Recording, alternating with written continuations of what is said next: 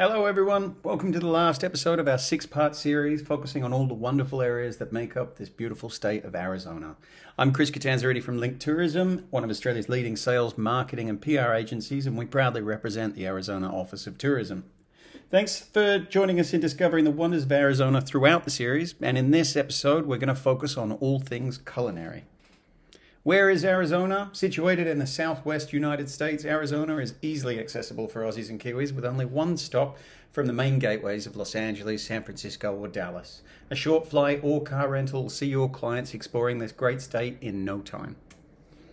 There's 5 regions in Arizona, as seen outlined here, and I'm going to take you on a quick journey of all of these regions so you can get a better understanding of how much there truly is to explore. If I were to detail everything, this webinar would go for about 3 weeks. So if there's anything in particular that you'd like to see or get more information on, please send me an email and I'll share my details on the final slide. Arizona has a wide range of gastronomy experiences to offer, from the wine regions to farm-to-table concepts and award-winning chefs and restaurants. Let's explore what's on offer, and I hope you're not feeling too hungry because I fear you will be by the end of this. Arizona has a long history of agriculture. These days, the state is rapidly becoming known for its culinary excellence. Thanks to James Beard and Forbes 5-star award-winning restaurants, farm-to-table fare, American Indian specialties, and of course, authentic Southwestern cuisine. From sophisticated ambiance to rustic down-home surroundings to romantic candlelit dining, you'll find something to suit your tastes in Arizona. In addition to the diverse culinary scene, Arizona is rapidly becoming recognized for its award-winning wines and delicious craft beers. Let's discover some of the more recent culinary accolades that have been awarded in the great state of Arizona. The James Beard Foundation's Restaurant and Chef Awards honor members of the American food, beverage, and hospitality industries who show exceptional talent and creativity in their craft and commendable leadership amongst their colleagues and peers. 2022 saw the James Beard Award for Outstanding Restaurateur awarded to Chris Bianco. A few years ago, much to the shock of New Yorkers and Chicagoans, the readers of Travel and Leisure magazine picked Phoenix as the best city for pizza in America. As the story goes, pizzaiolo Chris Bianco, also a pizza maker to the stars, raised the bar so high in Phoenix it lifted the quality of pizza across the whole city, turning it into a place of pilgrimage for pizza lovers. Another 2022 winner of the James Beard Award for Outstanding Baker is Don Guerra at Barrio Bread. Barrio Bread is dedicated to exceptional quality artisan bread created with century-old baking techniques and locally grown heritage grains.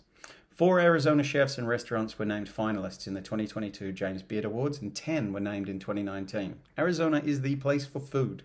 In addition to James Beard Award winners and nominees, Kai, meaning seed in the Pima language, is located within the Sheraton Grand Wild Horse Pass Resort in Chandler.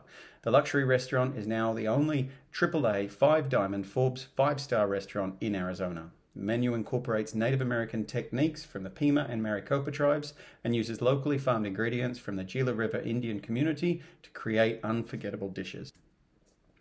Let's talk about Tucson, a designated UNESCO City of Gastronomy. In 2015, Tucson, Arizona became the first American city to become part of the UNESCO Creative Cities Network for Gastronomy, honoring Southern Arizona's food traditions and culinary innovation. Tucson has the longest agricultural history of any city in the United States. The culinary heritage is a tapestry of Mexican and Native American traditions. It has a 4,000-year tradition of vineyards, orchards, and livestock ranching that have forged the wide array of local heritage foods. Tucson focuses heavily on innovative programs and regulations for food security and sustainable local food production and distribution. Some of Tucson's better-known restaurants have rich histories and strong historical links to the foods and the lands that they come from. Tucson is home to the nation's oldest Mexican restaurant in continuous operation by the same family, El Charro Cafe.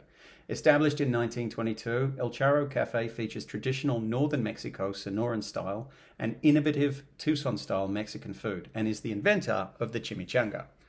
Boca Tacos has made a name for themselves thanks to often uniquely flavored tacos made using traditional Mexican methods. Think Python on corn tortillas.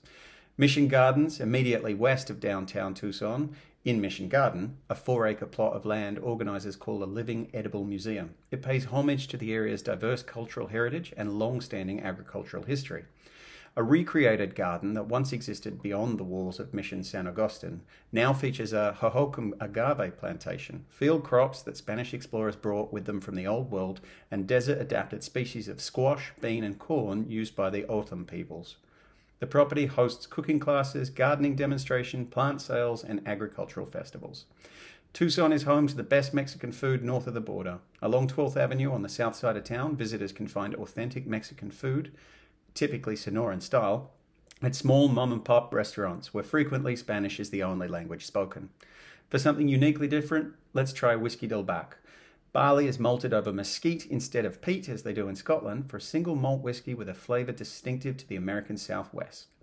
This is also now a James Beard Award semi-finalist. Whiskey del Bac represents true American craft and independence. The Fresh Foodie Trail. Serving as a culinary gateway to Phoenix and Scottsdale, the neighbouring farms in and around Mesa are providing a bounty of seasonal goods for visitors to enjoy year-round. Citrus in January, peaches in May, olives in October. There's something for everyone. Detours Touring Company provides visitors alternative transportation options with day tours on Tuesdays and Saturdays for those wanting to leave the driving and research to the experts. Agritopia is a community on the edge of the rural-urban interface. It's an urban farm designed to flourish in that setting. Instead of a huge field of one crop, you'll find a patchwork of numerous specialty crops. New York Times named Agritopia the leading agri-hood in the country in 2014. Barnone, Arizona, located next to Agritopia, is a community for skilled craftsmen to make and sell their handcraft goods. There, visitors will find 12 of Arizona's best makers, ranging from woodworkers to experimental winemakers, restaurateurs, and more. And just for your reference, the PB&J brisket sandwich pictured in the middle here from Jalapeno Bucks is to die for. Safford's Salsa Trail and Salsa Fest. In the small towns along the US Highway 70, roughly 3 hours east of Phoenix, you'll find Arizona has an entire route dedicated to salsa. The Salsa Trail, which connects several Mexican restaurants, taco shops, and a tortilla factory, is located in the southeastern section of the state throughout Graham, Greenlee, and Cochise counties. Pick up a trail map at any of the 16 stops or visit the Safford Visitor Center. For those who prefer a more compact experience, head to Safford in September for the annual Salsa Fest, where you'll be able to taste the offerings from the Salsa Trail restaurants all in one place. For the seasoned or the brave, Friday night at the Taste of the Salsa Trail event showcases the spicy handiwork. You have been warned. Salsa Fest also includes a salsa eating contest, a jalapeno eating contest, chihuahua races, a car show, a kids zone, live entertainment, cooking demonstrations, and up to 80 vendors. Salsa is serious business in Arizona. 9 foods you need to eat whilst in Arizona. Whether it's a dish whose origin story is rooted in Arizonan soil or an indigenous ingredient not found anywhere else in the country, these 9 foods represent the diversity of the state's people and its history. Consider this your official foodie to-do list. Number 1 is fry bread.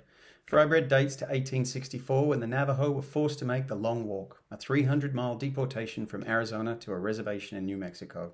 With limited supplies, the Navajo combined flour, water, salt, and baking powder to make dough and then fried it in lard. Today, the dish has since been adapted by other tribes, and the fluffy bread is usually topped with beans, meat, cheese, lettuce, tomatoes, or sour cream. Or it's used as a shell for tacos. Number 2 is the chimichanga, also known as a chimi. The chimichanga is deep-fried, large burrito served with scoops of sour cream and guacamole. Legend has it that in the early 1920s in Tucson, El Charro Cafe founder Monica Flynn invented the chimichanga, or the thingamajig, when a burrito fell into the deep fryer she was using. If you want a hint, ask for a chimi to be served enchilada style and have it smothered with red enchilada sauce and cheese. Number 3 is Route 66 beer. You can find it at Mother Road Brewing in Flagstaff. Toast a brew dedicated to the legendary Route 66 in Flagstaff. Mother Road Brewing cites the route's adventurousness and innovative spirit as inspiration for their lineup of road trip-themed beers. The brewery's Flagstaff tap room is, of course, located right on the Mother Road. Number 4 is mesquite flour. Made from the dried ground pods of mesquite trees, this American Indian dietary staple has a sweet, slightly nutty flavor. It's often considered a superfood, and Arizona chefs like to experiment with it, frequently adding the flour to bread, pizza, dough, pancakes, muffins, and other baked goods. For a sweet experiment with the mesquite flour, try a mesquite chocolate chip cookie from the Arizona Baking Company. Number 5 is medjool dates. You'll find them in Martha's Gardens in Yuma. Turns out Western Arizona is also America's lettuce capital, producing 90% of wintergreens in the US. And it's a grower's haven for medjool date groves, nearly 7 million kilos annually to be exact. Try the tasty, naturally sweet fruit in everything from shakes to ice cream at Martha's Garden Date Farm, a family-run operation that also hosts farm tours from November to April. Number 6 is the Sonoran hot dog. You'll find it at El Güero Canelo and BK Carne Asada and hot dogs, both in Tucson. The Sonora hot dog is to the southwest what deep dish pizza is to Chicago, an iconic food that both tourists and locals gravitate to. Instead of a traditional bun, a split-top roll called a bolillo cradles the hot dog, which is blanketed in bacon and piled with pinto beans, jalapenos, onions, tomatoes, mayonnaise, and other condiments.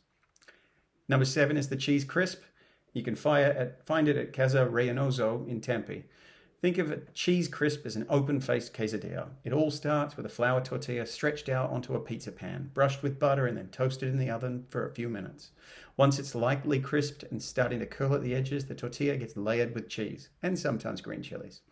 Then it goes back in the oven to melt the cheese. It's cut into slices again like a pizza and served. Prickly pear margarita comes in at number 8. You can find it at the Javelina Cantina in Sedona. The Sonoran Desert covers central and southern Arizona, as well as northern Mexico, and its rich ecosystem includes dozens of varieties of cactus. Among these is the prickly pear, or nopal. The flat pads of this spiny plant bloom an edible fruit, which is foraged and then made into prickly pear jams, jellies, and syrups. The latter is mixed with tequila for a bright, flavorful twist on a traditional margarita. And number 9, pie. You'll find it at Rock Springs Cafe in Black Canyon City. Okay, pretty much every American town from coast to coast serves up a good slice of pie, the sugary kind, not pizza. So while the pie at Rock Springs Cafe isn't an only in Arizona dish, it earns a place on the list for being, wow, perfect. This is the kind of pie that Grandma set to cool on the windowsill, with thick shortening crust, lattice tops, and rich goopy fillings. It's not an Arizona road trip without stopping by for a slice.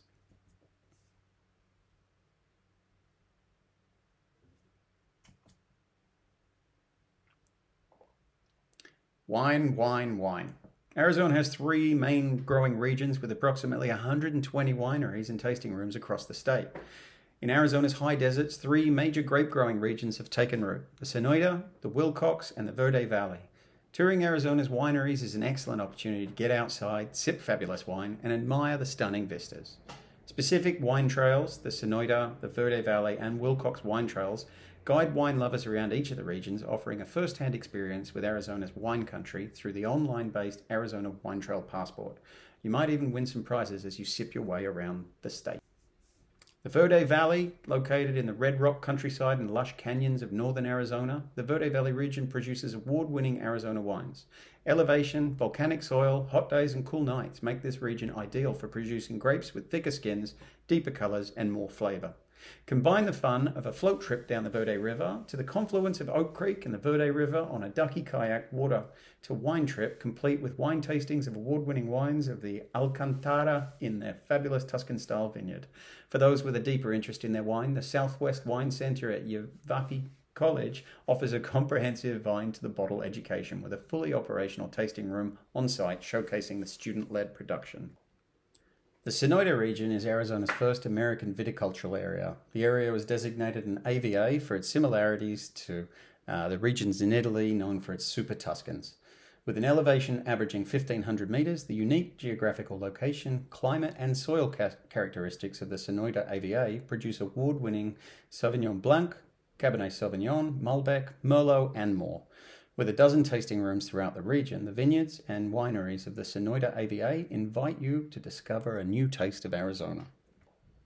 Cochise County, Wilcox is located in the southeast corner of the state and high above the desert terrain and heat. The area is surrounded by the Dragoons, Chiricahua, and Dos Cabezas mountain ranges.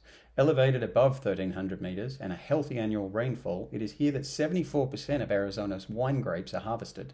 With several world-class tasting rooms, there are plenty of places to find your next favorite. Craft Beer City, Flagstaff. Arizona has over 50 craft breweries throughout the state, and in 2018, the Arizona governor recognized Flagstaff as a leading craft beer city. It's home to 9 craft breweries providing world-class brews, and the Flagstaff Grand Canyon region is the craft beer hub of the Southwest. Visit all 9 and you can pick up a commemorative glass to take home with you. The This Is a Place series interviews Arizona chefs, servers. So that's it for this webinar and our series of webinars on Arizona. We also have a beautiful downloadable destination guide on the Arizona Agent training page of the Link Tourism website. And we always recommend you visit the USA Discovery Program and obtain your Arizona badge. Thanks for watching. Thanks again for watching all that Arizona has to offer.